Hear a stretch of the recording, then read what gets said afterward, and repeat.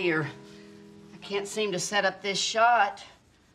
My big new diamond ring keeps throwing off my balance. Oh, good for you, Bev. Oh. Ooh, that must have cost your wife a pretty penny. You wouldn't believe the disgusting sexual perversions I had to perform to get that. Oh, I think I would. Meet the twins. Yes, ma'am. Oh, Lord, the things we do for love. Of money. Here you go. Where the hell have you been? Riding a llama in Neverland. Where do you think I was? I was cleaning. Mr. Beverley Leslie, here's your B-52 with 1 ice cube. Thank you, sweetie. I thought your drink was a blackberry julep with a baby aspirin chaser.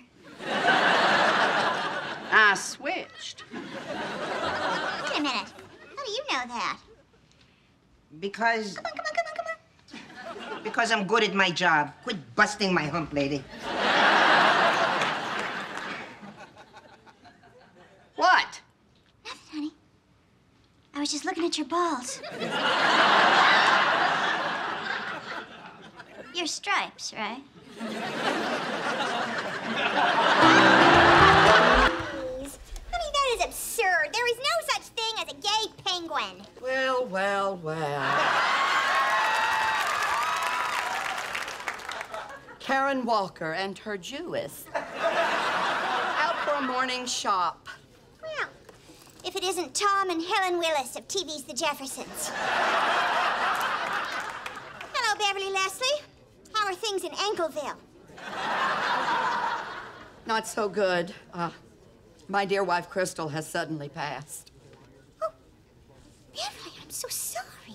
Me too, although I never met Crystal. But oddly, I have met your business associate, Benji, 16 times.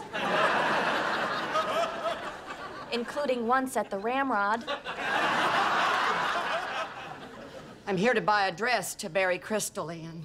Honey, I think maybe you should wear men's clothes for that.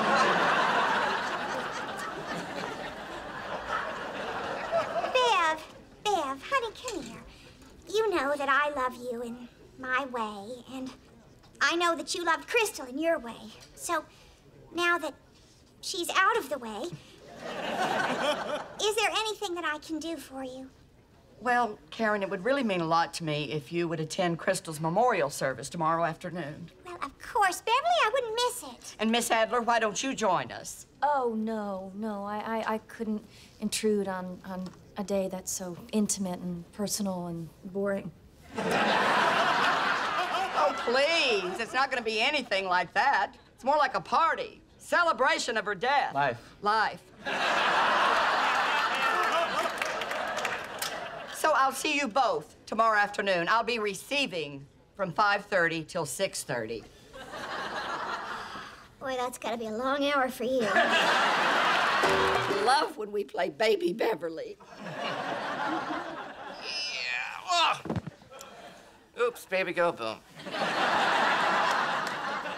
Now, you stop being such a tease. It is time for us to consummate this union. I'm going to go put in a Magnum PI rerun to get in the mood. But before I leave, how about a kiss? All right, close your eyes.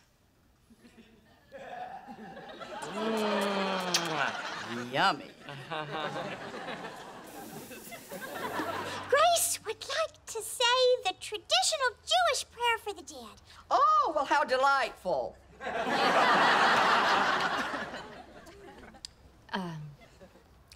Yiskadal, Vayiskadash,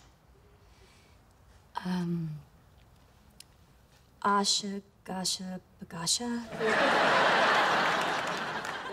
Oh, Baruch atah Adonai. Oh, Bladio, Blada. Spielberg, Katzenberg, Geffen.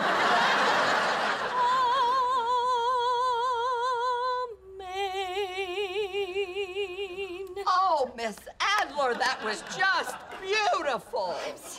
You know what else is beautiful? I just got us unstuck. Oh, thank God. Okay, I'm gonna go get out of this. Okay. Beverly, I am so sorry. No, I don't want to hear it. I don't want to hear it. Miss Adler, how dare you come into my home and desecrate the day that I have set aside to celebrate my wife's death? Life. Why do I keep saying that? Ah, nuts. There's nothing in the minibar, or as you call it, bar. Has that morphine kicked in yet? Karen, I've always considered you a dear friend. That's a yes. I feel a burning need to share something intensely personal with you, but it's just so hard to say out loud. Oh, for God's sake, don't cry. You look like Jeff Sessions watching a black man vote. Karen, this may come as a great shock to you, but I'm a homosexual.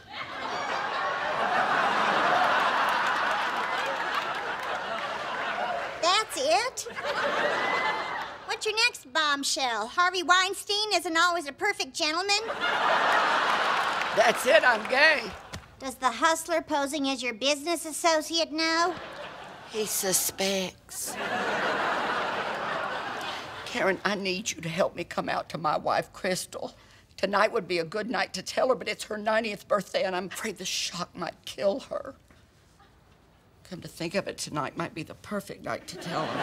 All right, fine. But if I help you, I get my room back. Deal. Wait a minute. Crystal's already dead. I went to her funeral. You and Original Benji had the first dance.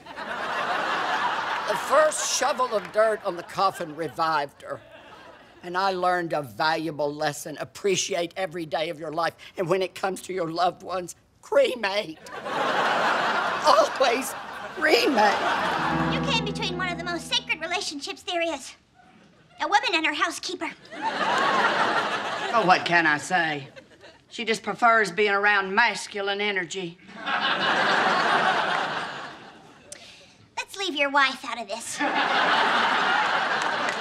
want you to stay away from Rosario. What Rosario does on her own time is Rosario's business. You do not own her, my dear. She's a person. I know damn well what she is. You don't have to tell me my own maid is a person. Of course she's a person. I'll play you for her. All right, you're on.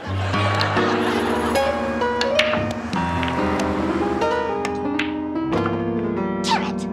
Oh, I'm really gonna enjoy having Rosario around the villa.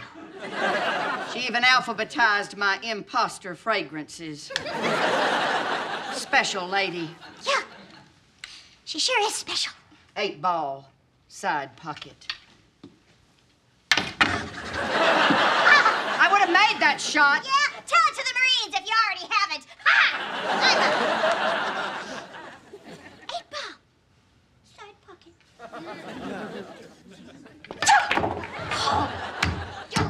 Oops, you scratched. I won. Rosario's mine. The hell she is! Now back off, you Keebler elf! Don't you take that tone with me, mister! Hey, I'm not afraid to hit you, you little cup-sized capote.